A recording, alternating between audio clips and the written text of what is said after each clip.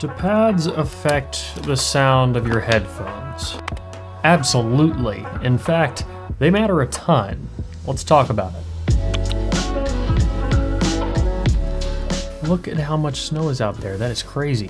I've been shoveling out of that for a few days, which is plenty of time to pad roll through a million things in my collection. If you haven't already, you should watch my previous video on this channel talking about audio terminology, bright, warm, dark, etc., because we're going to go through and use some of those terms in today's video. You can find that at the link in the video description. Anyways, I'm DMS, you're watching the Headphone Show by Headphones.com. Let's talk pads. The simplest way to explain it is the pad is the room. You think about it like this. Well, there's a speaker driver inside here, your little headphone driver.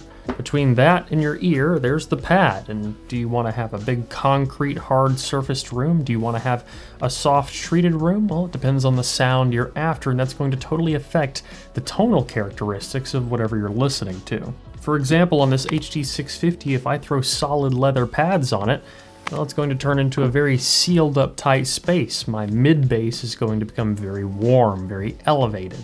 And some parts of the treble might become peaky as well. A velour pad, well, that's the opposite end of the spectrum. It doesn't seal very much compared to, say, a solid leather pad. It's going to let a lot of those low frequencies out usually, and you'll end up with a headphone that is more mid-forward or potentially bright. Depends on how it's all set up.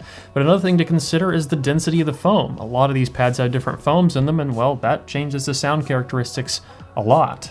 For example, this is the same headphone with multiple pads. And this is not a unique case.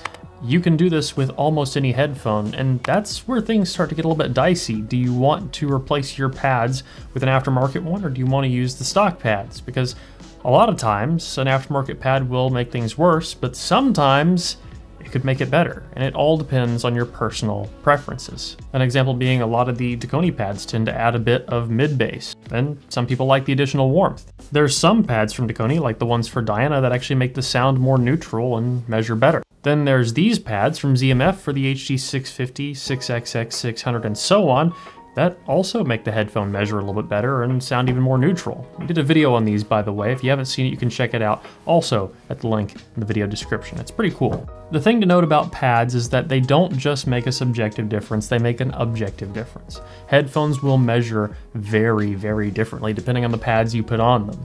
In most cases, if you like the sound of your headphone, you're best just replacing the pads with more stock pads from the manufacturer. But if you want to mix things up, that's when you might start considering alternative pad options, or if comfort is a considerable problem. For example, I wanted to make my Grado SR325X measure and sound a little bit better, so I replaced the pads with a modified pad and did some other little tweaks to them, and well, as you can see, they measure a lot closer to the target I was going for.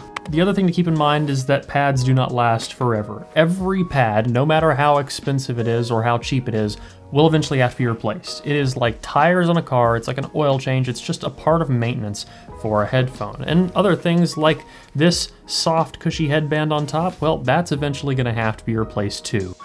And that's just a part of it. When you're budgeting to buy a headphone, when you're thinking about buying a headphone, look at the price of pads as well, and remember, you're probably gonna have to replace these every few years. Now, some might last longer, but for example, the HD650 and 6XX pads, the more they age, the more the treble and bass start to roll off, and you end up with more of a mid-range focused headphone.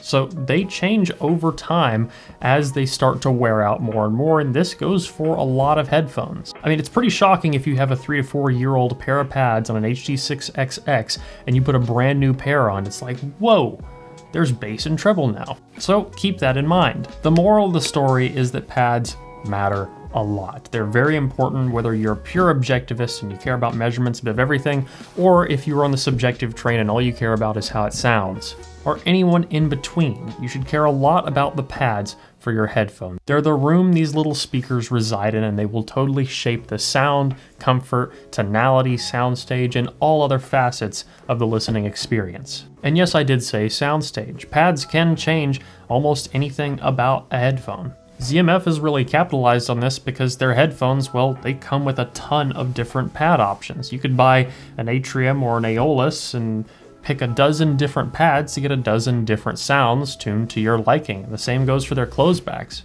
And really, you could do this with any headphone. The big thing to keep in mind is that a lot of this is highly subjective, and your mileage will vary. You might find a pad that is perfect for you, but someone else might hate it. And that is okay. In fact, I kind of expect that'll happen a lot. So the final question, should you change your headphone pads? Well, honestly, I know it's a disappointing answer, but it is up to you. Take in mind and consider everything that I've told you today. If that adds up to something you want to do, well, go for it. There's a lot of great pad manufacturers on the market. And sometimes even the OEMs that make the headphones have different options for them as well. We're all just listening to wiggly air in front of our ears. Have fun with it. Do what you want to do. Enjoy audio the way you want to enjoy it. And I think that's going to wrap up this video. Don't forget those other videos I linked in the video description. Check those out. But that is going to wrap it up, guys. If you like this video, please leave a like down below. Comment letting me know what you want to see in the future. If you want to get active in the community, you can at the forum or Discord, both linked in the video description. And as always, don't forget to stick around, subscribe for more videos like this in the future. Until next one, guys. Peace.